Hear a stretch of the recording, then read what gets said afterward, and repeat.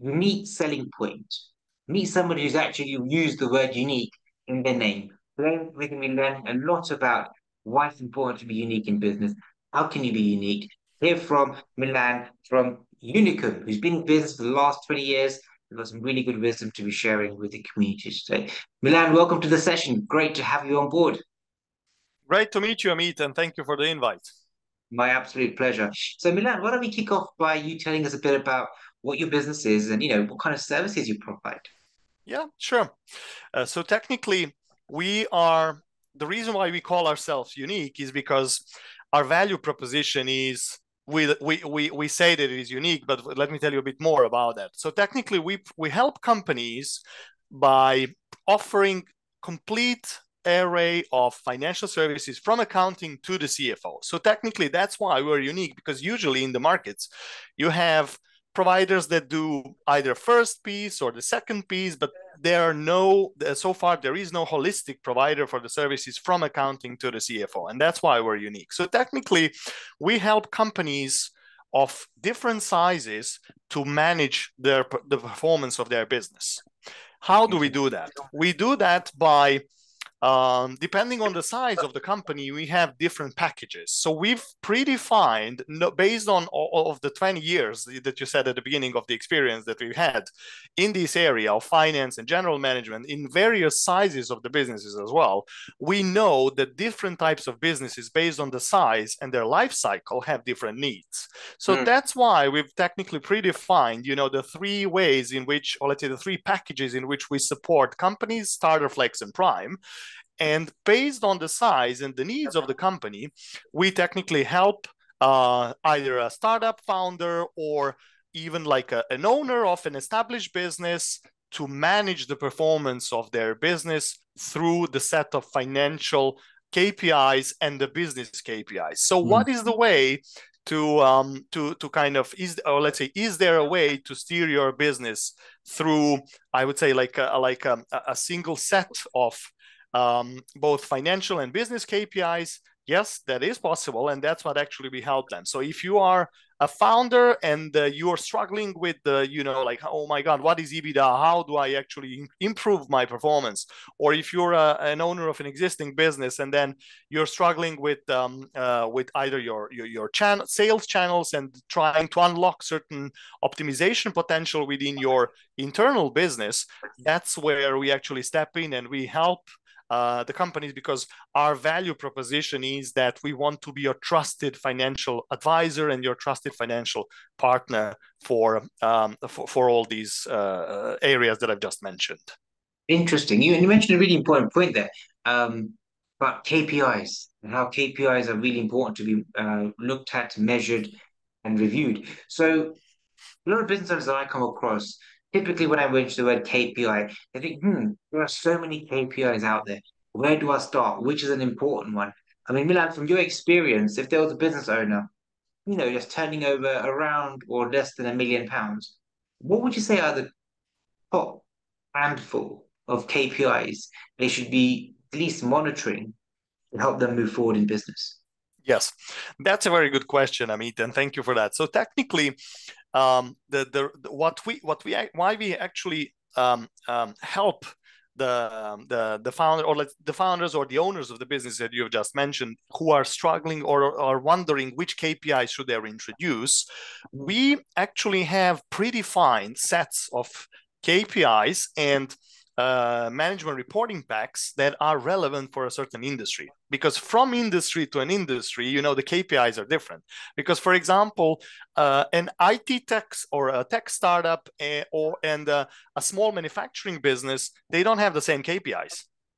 However, there are some common denominators for even, I would say, a startup and a mid-sized established business that can still be, kind of common and can be used for both, such as, for example, you have EBITDA, you have cash burn rate, you have certain, in this case, maybe even some working capital or R&D costs, etc. So Mm, things that are, kind of, I would say, still can be would be still important for both, for all the business, or let's say across all industries. However, depending on an industry in which business is operating, for example, again, if you're a tech startup, then for you it's really important to understand what's to have the sal, or let's say the salaries of your team are actually your main cost block. So you want to have your team utilized the best way. You want to have, you make sure that you have the timesheets, that you have the allocation per project and per or a certain client, etc. You need to know how fast you're onboarding client, what's your churn rate, etc. So things like that are, you know, I just gave you like there maybe 5, 6 KPIs that would be relevant for that type of business. However, if you are a manufacturing business or a small, you know, like I would say mid-sized manufacturing company, then for you, it's really important to understand, first of all, your supply chain. So how, if the benchmark, for example, for your type of industry and for your size of the company is that your supply chain or your COGS shouldn't be more than, for example, 35% of your net sales, and then you're around 40, 42, 45, 47, that means that you have 10 percentage points actually of optimization potential if you are, or let's say, if your supply chain is more expensive than your peer group. So that's why, you know, really depending on or let's say highlighting and doing this in the methodology that we actually implement. And when we start working with our clients, we call it the 3 steps approach, in which the first step, we do the gap analysis. And in the gap analysis, we highlight these elements that I've just mentioned. So for example, we call it like almost like a scanning phase, where we look into the business and we are trying to address you know, as most improvement areas as possible. There are 2 ways in which we do gap analysis. We can focus only on finance processes, but we can also focus on the business overall, where we actually help the business owners by highlighting the so-called the value pot. So we do the value discovery exercise, and we tell them exactly like I just, you know, gave you like I gave you an example. Your supply chain is too expensive, or for example, if you are you're not utilizing or not addressing your sales channels directly through your commercial policy. So for example, you're a distributor, you also have a distribution of your finished goods, and then you are mostly working, for example, with not the traditional trade, but mostly through an organized trade. And then in that case, unless your commercial policy is adapted to that sales channel, then you're missing the opportunity there. You're losing certain top line potential by not addressing that properly. And then we help them by highlighting, for example, that area. We quantify and tell you, this is how much, hundreds of thousands of pounds or tens of thousands or millions, depending on the size of potential you have there. And then we can help you as well, you know, at the next stages, while we work with the business, we help them to actually unlock that potential and to make sure that they, you know, that these value areas, or let's say the value pots that we've highlighted, at the end land to their P&L. Gotcha. That makes absolute sense. So starting off by creating a bit of a gap of where they are and where they want to be. Correct. Talking of where they are, where they want to be, you're in a really important phase in your business where you're growing, getting the right funding to make you grow. So tell us a bit more about, you know, as a business, Unicum, where are you looking to be in the next 5 years? Yeah, what we have a very ambitious, or let's say we are a small team at the moment, but we don't lack ambition, to put it this way. So what we aim to be is our aspiring target is actually to be the #1 provider in Europe for the ecosystem, or let's say for the market area that we play. And that's really ambitious. However, for the short period of time, what we managed to do is technically, you know, to kind of to have the proof of concept and to already start onboarding clients and having and generating revenue. And luckily for us, have, you know, the happy clients, but also what we are identifying is that on the road, our digital roadmap has even more potential that we you know expected at the beginning. So that's why I think every day, or let's say every step, while we're closer, or let's say any just through every next day, I think we are as well. That's why everything is so kind of as well interesting and is inspiring, is because you almost every day you learn something new, and then you see actually that um, what is positive is that you get reassurance, or let's say you get Mm. somehow confirmation of that big picture that 2 years ago was, I would say, a bit blurry, and you did, Very, yeah. yes, you did some prep work, you tried to identify and to quantify your market. However, I think that each day you're almost, seeing new opportunities. And I think what is really important is not to lose focus. So you can't chase all the rabbits. You need to, in order to get to that aspiring target that I tell you at the beginning, is it really makes we really need to make sure that we stay focused, and that we try not to kind of dilute Yeah. our focus, because you also have limited resources, and you need to make sure that at the end you still don't lose focus from your clients. Yeah, that's such an important point you mentioned. I'm being focused and not diluting the focus because we don't have ample resources. Not everyone does anyway. Um, Exactly. so on this journey where you've been kind of learning as you go along, you've set an ambitious goal, number one in Europe for what you do, and every day you say it can be different. You're learning something new and getting affirmations or confirmations of your goal. That's very encouraging. So taking a look back now, Mhm. um, in the 20 years you've been in business, and but more recently in this one, what would you say are your three lessons you've learned as an entrepreneur that you think other entrepreneurs should maybe listen out for and be aware of to help them in their journey? Yes, I think that the lesson number one would be, uh, unless you are ready to take risks, and you are ready to be agile, and I would even say somehow um, be able to really deal with ambiguity, don't go down this route, because it's definitely the if you compare the corporate environment to to the entrepreneurship, I think these three would be, Mm. again, it's still number one, but these three are somehow the things that I think, unless you're really you're really sure that you can deal with all of that, you shouldn't go for an entrepreneurship route. that's Good. that's That's that's a one really thing. important sharing. So being able to take risks, being agile, and being able to deal with the ambiguity, that dealing with the uncertainty of risk, isn't it? Yes, correct.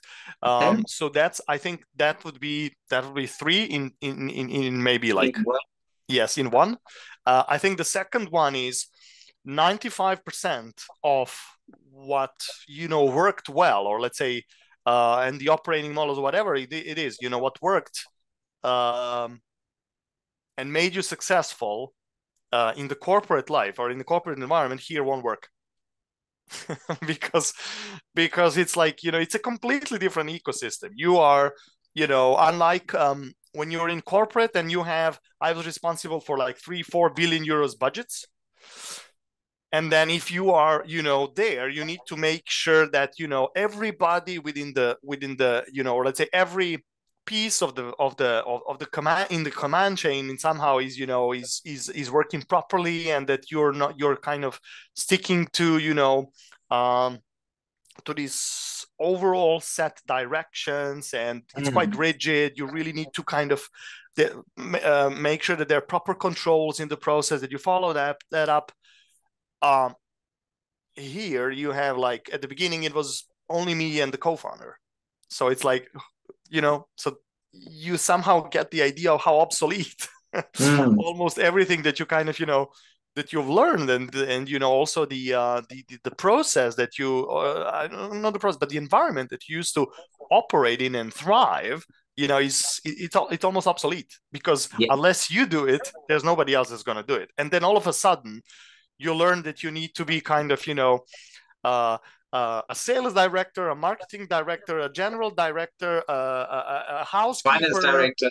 Yeah, yeah, a housekeeper, I don't know, like buying grocery buyers or whatever. everything. It's kind of, yeah, you need to do all of that. You need to write posts. You need to, kind of do this different type of things where, like if I look at, what I was doing before, you would have, for example, the brand strategy, or these types of exercises that you would do, but by hiring an agency, and then afterwards having your marketing team working on it, and then they together present something, and then you kind of challenge, etc. So here it's all of that happening within your inside your head, or with your co-founder.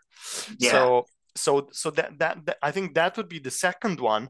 And then the third one is, I still do believe that having a track record within I would say international established business will tremendously still help you. So if I said in the first two I highlighted kind of what are the biggest differences, but the third one would really emphasize the importance of having a chance to lead and to be part of an established business and international business, because you don't call best practice, best practice just, for the No name. reason. You call it Yeah. because, yes, you call it because, the big companies invest every year a lot of money into, making something that becomes a best practice, or nurturing the best practice. So Mhm. that's why, kind of having this track record and understanding, the importance of the vision and mission, and afterwards, because how they say, um, execution eats strategy for breakfast. So how discipline is important in achieving your goals, and being really I would say, being dedicated and disciplined over the process, that every day you really need to stick to what you have planned to do, and that's a small step towards that big goal that Big you have picture on goal. your mind. Yes. And also understanding, for example, as I've explained, like the importance of all of these processes, or let's say the parts of the value chain that you somehow learn by having an opportunity to work in a big established business.